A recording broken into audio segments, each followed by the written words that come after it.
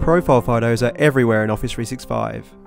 Whether you're in Outlook writing an email and seeing photos of the people you're writing to, or you're in meetings looking at your calendar invite and trying to work out who's who in the room by using the photos.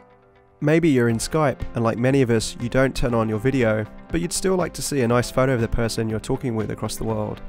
Or you're having a conversation in Microsoft Teams and trying to work out who the person is you're chatting with. Once you've gone through the 2-minute process of setting up Hyperfish Lite, Hyperfish analyzes all of your directory to see which users are missing their photos. And then the Hyperbot reaches out to these users to let them know their photo is missing and to click on the button to open up the profile update page. We make it super easy to drag and drop a photo into the browser and then help them with cropping the photo to make sure that their face is nice and big across all of the Office 365 experiences. Hyperfish Lite also supports approvals, so that if you want, you can have your HR managers or office managers approve the photos before they get updated into Office 365.